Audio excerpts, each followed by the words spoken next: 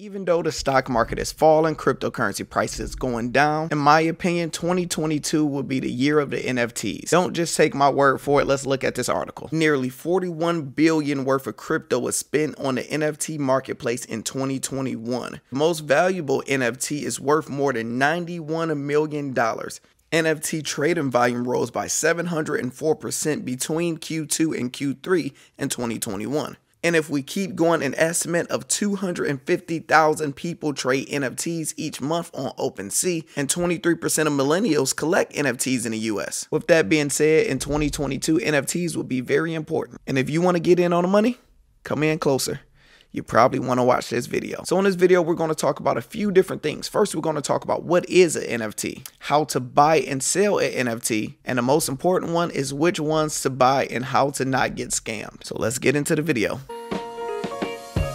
Black rose, black rose, black rose, black rose, black rose in the sky.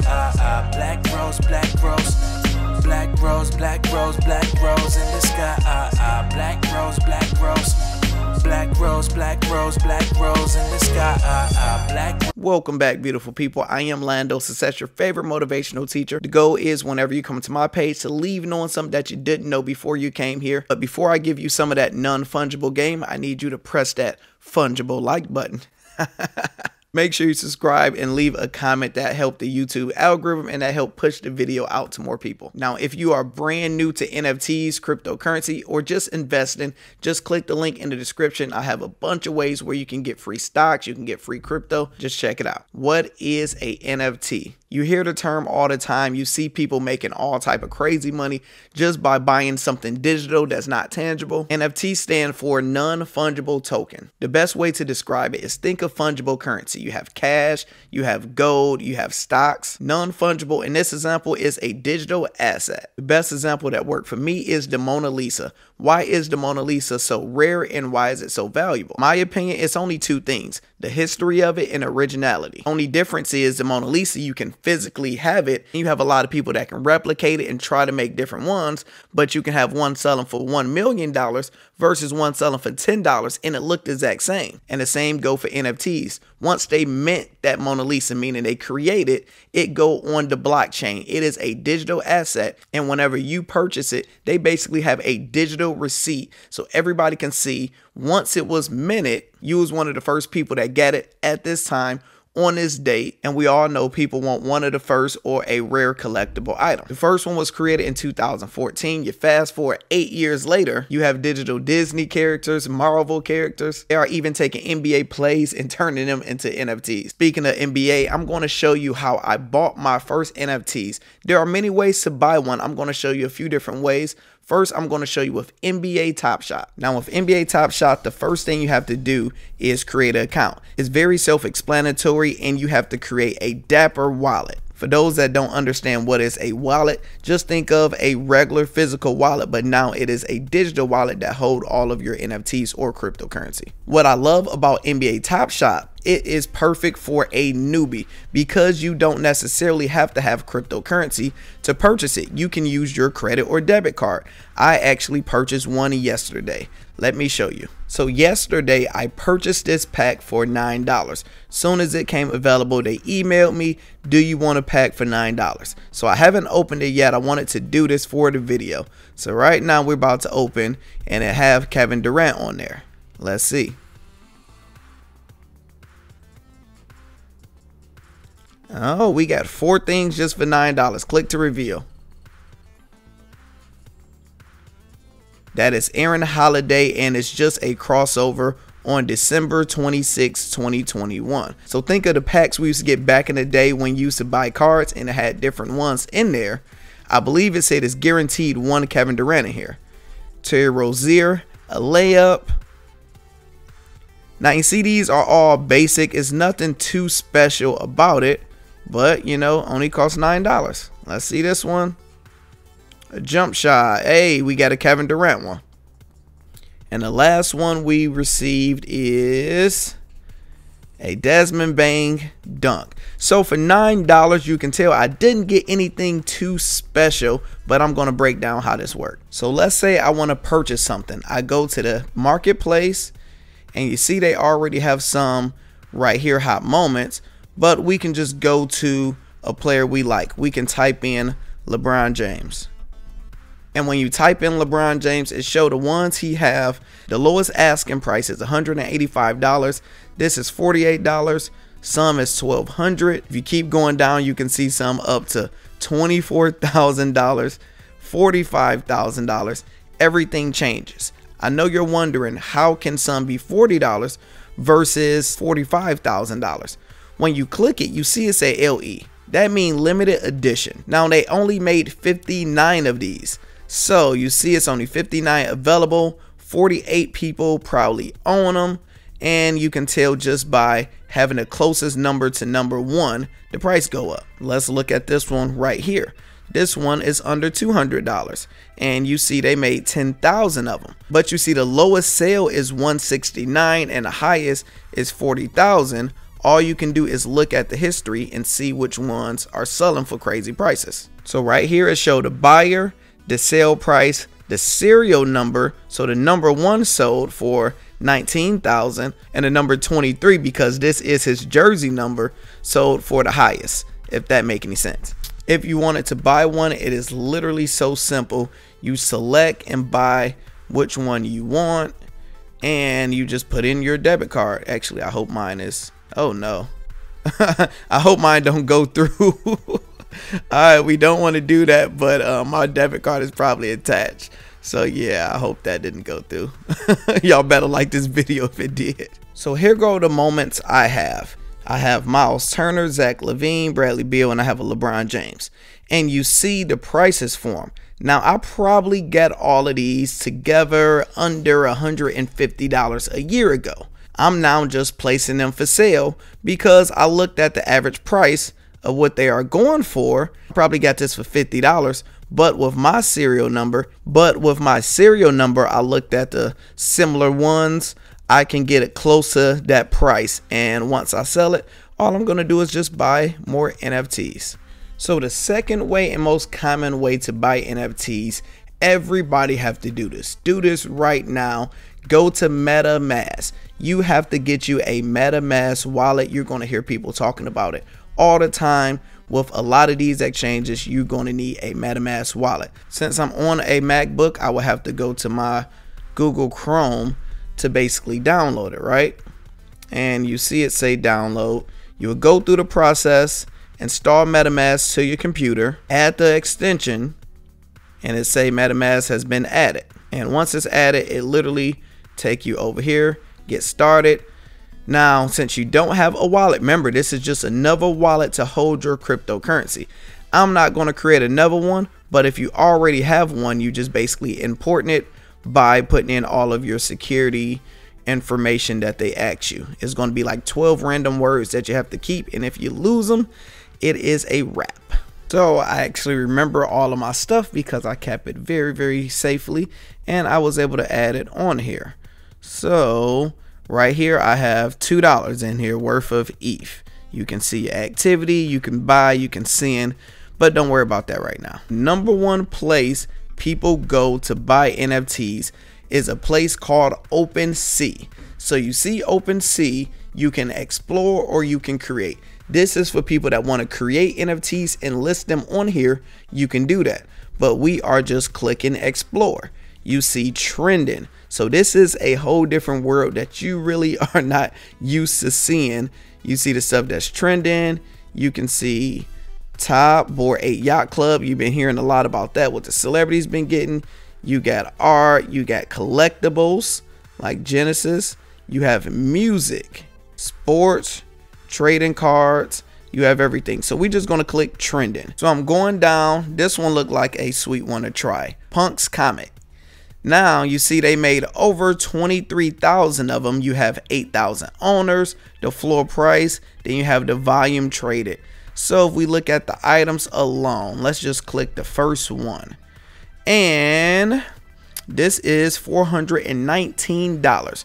Now remind you, whenever you buy NFTs, probably 80% of the time they're going to always require you to have Ethereum, and that's why they are so relevant, because the utilization of it is crazy.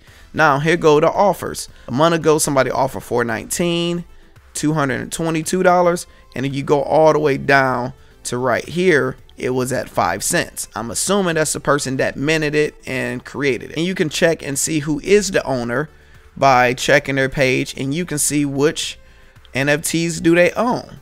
They love anime and random teddy bears. So I'm assuming they are probably a creator too.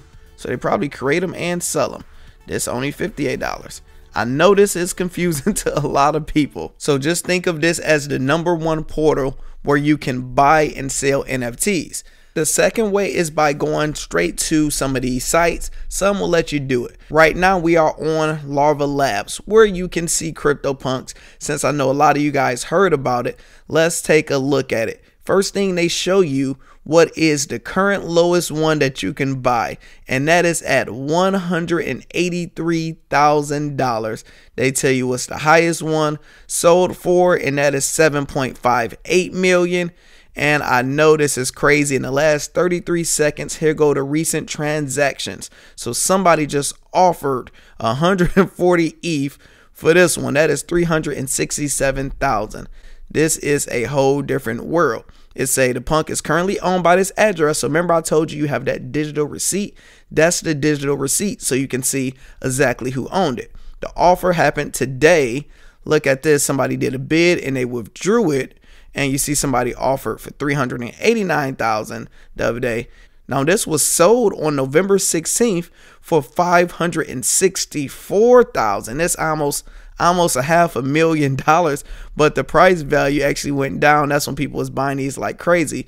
But let's just look at the history. If you go all the way down, you can go from right here to $89,000. Imagine buying this for $89,000 and people is offering you $300,000 for it. Yeah, it's crazy. Last I'll show you is the Bored Ape Yacht Club.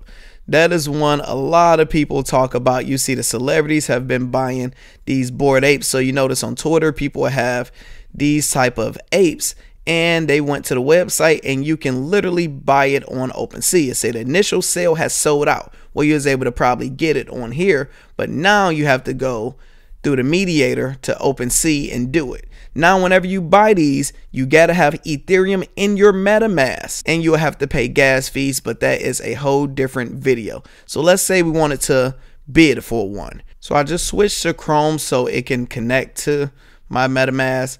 Now, so this is what it did. It basically just connect to my Metamask and it's going to say next, right? So that's my stuff. See the address, account, and the balance. Yep, you're going to do all of that type of stuff. But I can't bid for it because I need to add some funds. They're like, hey, you need some more money.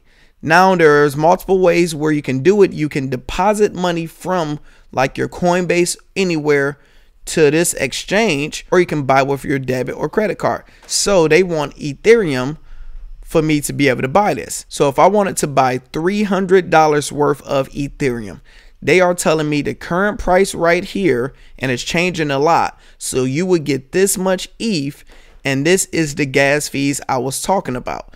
Everybody hate gas fees. That's why you have so many different alt companies that are always trying to lower the fees with Ethereum. But right now it will be $21 if I did it. I will continue, and basically you would just follow the prompts and you'll be able to add some more money. Just make sure you have enough for your gas fees. Okay, I know that was a lot, but right now I want to talk about ways not to get scammed and the best ways to buy. The first thing, in my personal opinion, I would not buy any NFTs with any new companies that was just created. So if you haven't been in business selling, buying, and trading with your NFT platform over 1 year, I wouldn't even give them a chance because the risk is not worth the reward. There are probably over 1,000 different NFTs companies releasing every single day. I get emails from half of them every day trying to pay me to promote the NFT that's probably going to crash in the next few months. The second thing is I would do some real research on NFTs. So literally dive into this and do some real research, because you can go to a website and you can see something that looked great. You're looking at the trading history. But for example, let's say I mint the Lando Success NFT, right, for $2. Then I sell it to my wife for $200. She sell it to my cousin for $500 and she sell it back to me. We can basically pump the price up and nobody that's real in the marketplace has seen any value or even bought this. Then you come to my website and you see that the trading activity been going up. So you like, man, if it's only $10,000 right now, if I hold it, it might be $20,000, $50,000, $1 million. In reality, it is something nobody end up buying besides myself and my immediate circle. Now, this part is unfortunate, but it is the truth. You have to follow the trends of what the celebrities are doing. Whatever the celebrities are buying, that is usually the ones that's going to go viral and be really worth something, because NFTs at this point in 2022, it is a status symbol. If you have a certain NFT as your profile picture, that means you are in the cool kid club. You are in the Bored Ape Yacht club. Just the major downfall is the ones major celebrities are promoting is out of our price range. So it's up to you to do your research to see which ones your favorite celebrities are promoting and you can get in. My third and final advice is buy something that you are familiar with, something you like. You see, I purchased NBA Topshot because I love the NBA. I understand basketball players. I understand who value is up. So that is easy for me. If you are in the Marvel comments. If you're into Marvel and like comic books, that's probably an NFT niche that will work out great for you. If you're into baseball cards or trading cards, look into those because you will already have experience from them. And yes, it's not going to probably make you the $1 million, but it might make you a few hundred, a few thousand. It's still an industry and opportunity for it. Now, my goals change every day, but as of right now, I just literally buy an NFT, hold it for a year, come back and see if the value went higher, decide if I'm going to sell it or keep it for another year.